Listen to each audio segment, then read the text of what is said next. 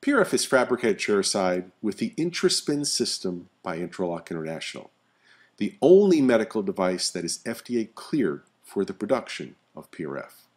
It is a simple three-step procedure. We draw blood, we spin the blood, and then we express the fibrin clots. Within the IntraSpin system, there is a blood collection material set, selected for biocompatibility and maintenance of the blood sample.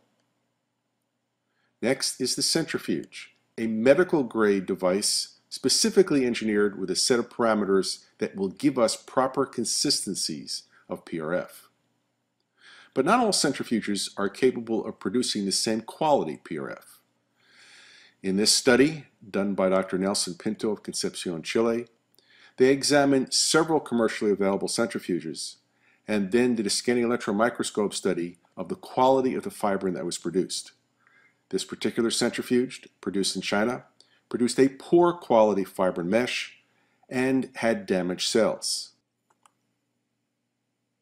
The centrifuge in the IntraSpin system showed a high quality fibrin mesh and virtually no damage to the cells within the fibrin clot. This is important because biologic efficacy is directly related to the number of vital cells. Finally, the heart of the IntraSpin system is the expression box and the instrumentation kit. This is designed to optimize the final step in the fabrication of PRF.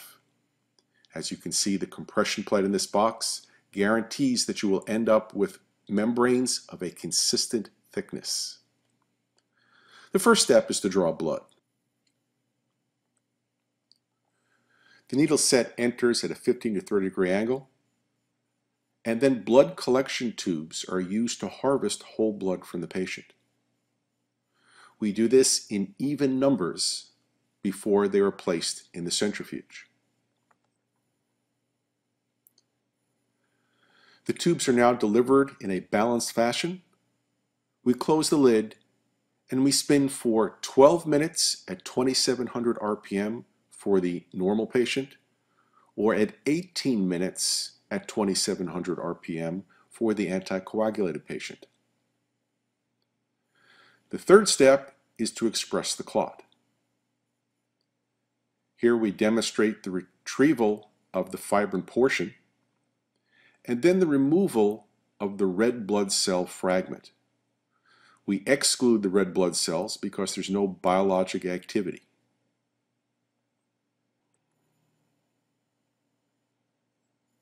The fibrin clots are now delivered to the expression box.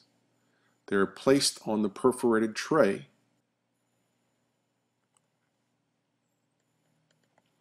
A compression plate is then placed over the fibrin clots, and then a weighted cover is placed over the compression plate. This weighted cover is allowed to sit for approximately 5 minutes while the serum is being compressed out of the material. When the compression plate is removed, we find these 3 beautifully compressed fibrin membranes. In this video, we see a single fibrin membrane holding multiple heavy surgical instruments. This really speaks to the durability and strength of the PRF membrane.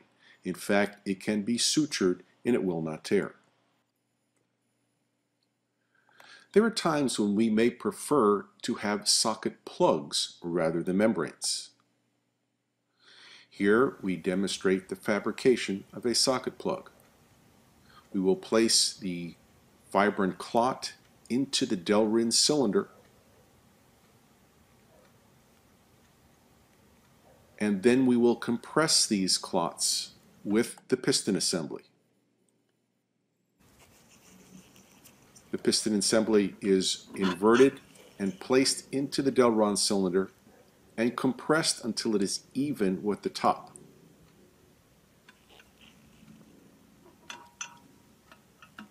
In this way, we fabricate very consistent plugs that are suitable for extraction sites. Here, the fabricated fibrin plugs are demonstrated.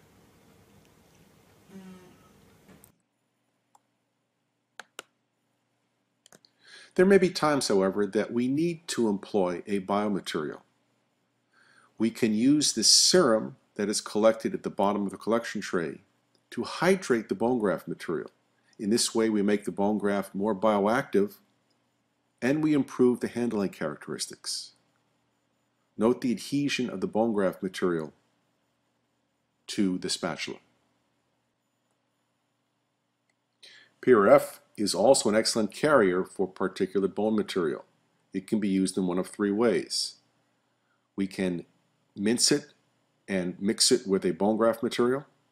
We can place a bolus of graft material surrounded by a PRF membrane, or we can mix the particulate within the PRF matrix before it coagulates to make a bone patty. Leukocyte-containing platelet rich fibrin. Growth factor technology available from the scientific research team dedicated to biomimetic implant technology, Intra-Lock International.